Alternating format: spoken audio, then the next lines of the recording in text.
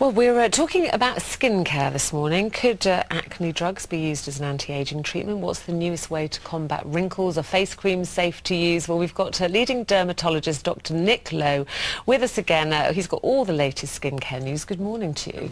And as you said last week, probably the best skincare is stay out of the sun, but we've done that one. So these are all the kind of latest products, and anti-aging is the big word that's in everything at the moment.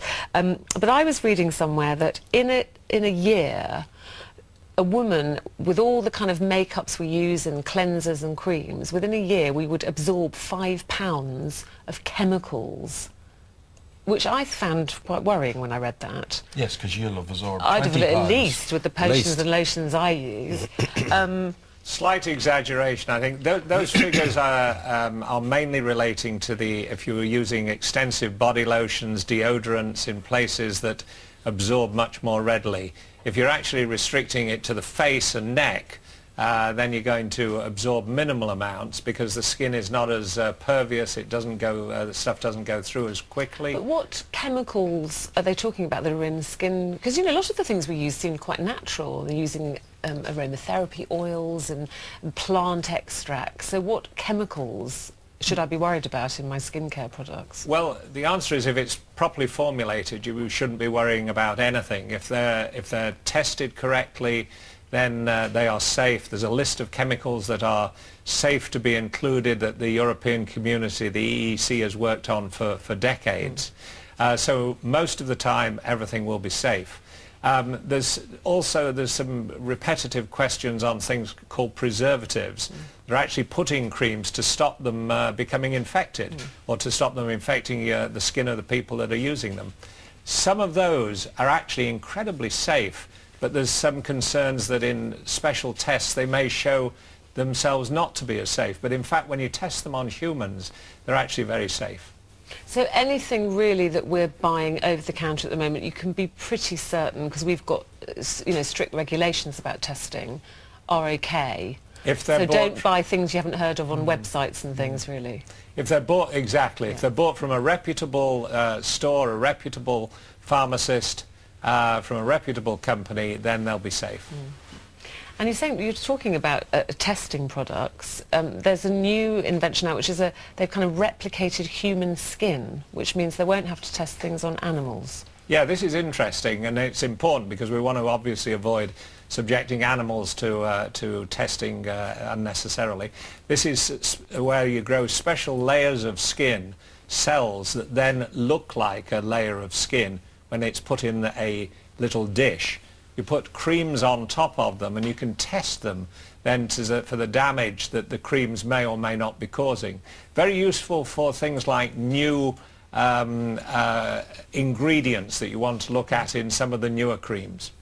Well, I read in the papers today, if I eat enough carrots, I won't have to worry about going out in the sun because I'll be orange. You will. You'll look a very attractive orange. Your hair will look orange. Your eyebrows will look orange. And while you may get actually a little bit of protection from the carrots, you're probably going to be not that an attractive colour. But and that comes from what's the dye? What is it? It's called beta-carotene, and that's the ingredient, or one of the many ingredients in carrots. Probably the ones that make carrots healthy for you. Yes. Are the vitamins A and D. I've seen that in suntan creams as well. You know, the ones that you say don't make you orange. Well, it's the one we were talking to you about, saying you get abroad that make your skin orange and they've only got like factor 2 protection or something. Well, that's right. Really. Yes. And the orange may not be as attractive to some as others. Now, anti-aging then, stem cells apparently are now going to be used in anti-aging treatments, and also new laser treatments that you wanted to talk about. Yeah, there's some new treatments that are coming along that are really quite interesting. There's a British company doing some research with us at the moment that is actually using a stem cell type of approach where we inject cells that can produce new collagen in the skin. And that looks, it's in the early stages of research. We should know the results in the next 6 months. But fingers crossed, it looks very interesting. But what people really want is, can I buy it in a tub or can I have it injected, really? Where are we at with things like that? Well, you can, in fact, this will be injected, these stem cells.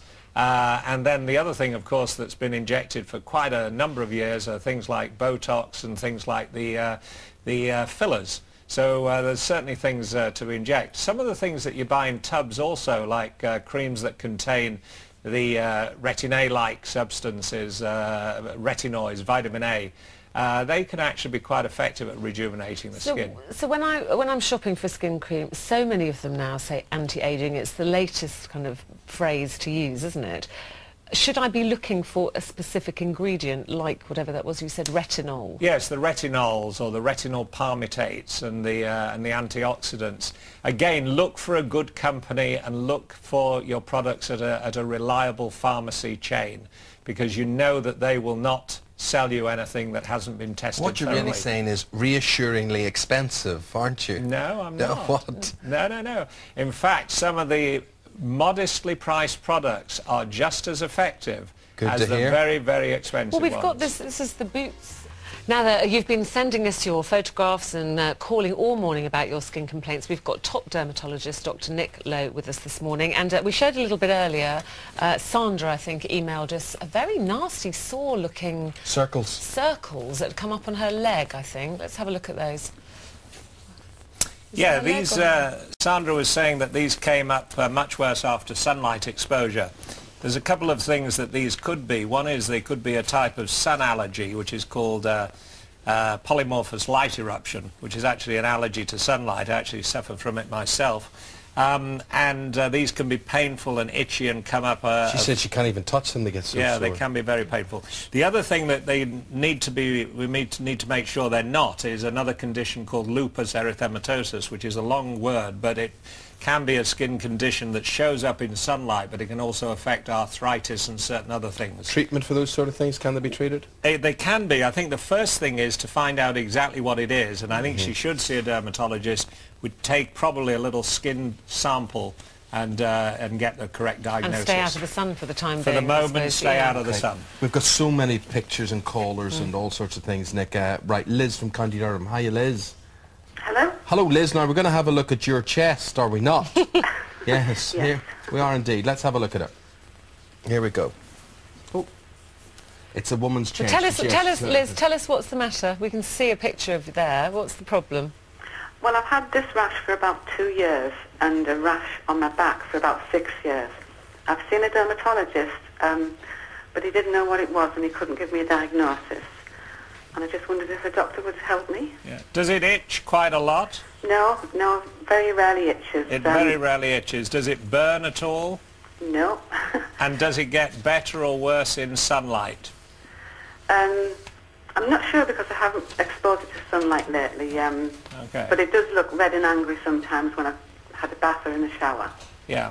I think the fact that you've already seen a skin specialist, a dermatologist, and he's not come up with an answer suggests that it's a rather complicated problem.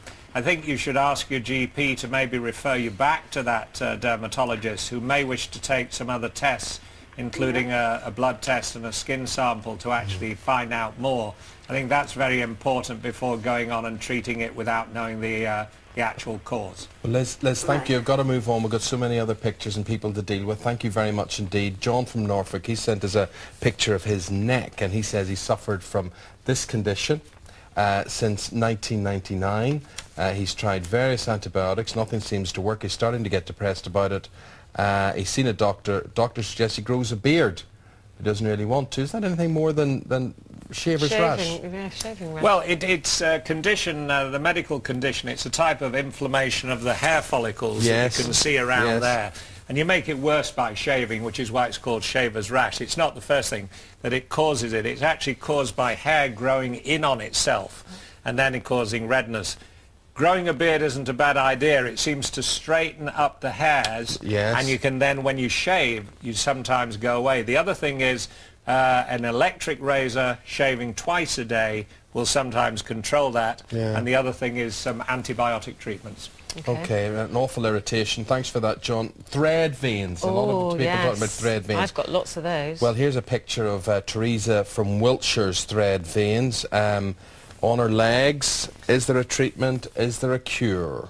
Yeah, well, these often occur in women, particularly after pregnancy, but not only women. We all get them, men get them. Yes, we've had Andy from the West Midlands. He said he's got them on his nose. That's yeah. Yep, that's another. It's interesting. On the legs, this type of leg vein, they're bluish, so they don't do well with just lasers. That's important. This is best treated with almost painless modern injections that we can use, get as much cleared as possible, and then use a laser to tidy up any that are left. Also, some people with this will have a tendency to varicose veins, so a thorough examination is that a painful important. procedure you've just described there? Not at all. It needn't be. It needn't be. Okay, Jane from Northumberland. Hiya, Jane. Morning, Jane. Are you there? Good morning. Hello, how are you? I'm fine, thank you. Now, it's your daughter you're a bit worried about. Yes, she's got, well, dry skin on her hands, but it starts off from blisters bubbling up, and then literally the skin starts to shred off her hands, and our GP doesn't know if it's eczema or an allergy. And has she been using any creams or anything? She's used steroid creams for a couple of weeks, and then we use aqueous cream, which is just a moisturising cream. And has that helped at all? Not really. They just keep bubbling up with these small blisters. Okay, it looks Hi, very Jane. sore. Hi. Can I ask you a couple of questions? Does she have it anywhere else? No, only on her hands. She's never had it on the feet. She's had it on her feet a couple of years ago, and it went as quick as it came. Yeah, that's a very important issue, because what she's almost certainly got is what's called eczema, and it often gets worse on the feet first, and it's often when they're wearing sneakers. Right. So the important thing here is to protect the hands as much as possible, keep them out of water, keep them out of detergents, get her to use plenty of moisturising creams that can help to protect. And there are some new non-cortisone creams if the cortisones, the steroids, don't work. So there are quite a few other treatments that this could be, but in my opinion, this is a type of eczema. And an awful thing for a 9-year-old, an awful thing for anybody to have, but especially at 9 years of age, Jane, yeah? Definitely, yes. Yeah. Thanks very much, Jane. Thank you. Right, now we've got a picture here. This is of Mary from London, and this is of her cheeks. Yeah, now what's this condition called? Is it rosacea? This is called rosacea. Rosacea. Rosacea, and what rosacea is? So many people have this. Very, very common. It's often known as the Celtic disease. Ah. People from the northern part of Europe get very common. I have this. Many people have it. What it is it's thought to be a reactivity of the blood vessels in the skin that causes a leaking out of some of the cells that produce these little white acne-like spots. There's some great treatments now for rosacea, medical treatments like antibiotics by mouth, newer creams and gels that are applied to the skin, anti-redness creams that can work very well. And then we can also control this and reduce it with lights and lasers. Can I ask you something? So many of these things are treated with creams from the outside. Are these emanating from the outside or the inside? Well, this was a constant debate about rosacea, particularly. It was thought that it may be related to certain stomach complaints. In fact, I think it is related to just the outside, the skin condition itself.